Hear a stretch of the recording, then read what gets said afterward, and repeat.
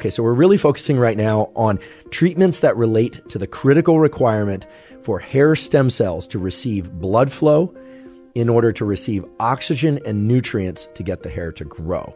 And that's really what minoxidil is about.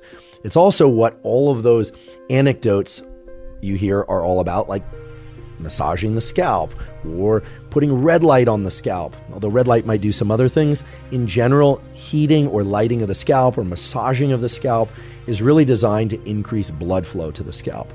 Now, the reason minoxidil works at all is because it is going to increase blood flow around the clock. And that's because people are taking it topically and it's seeping into the general circulation, or at least is staying somewhat restricted to the hair cell niche, or they're taking it orally and it makes it to that hair cell niche below the follicle.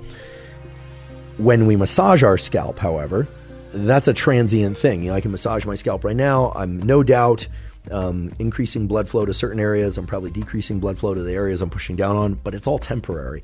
I don't know many people that can massage their scalp enough during the day, or long enough during the day rather, that it would sufficiently increase blood flow.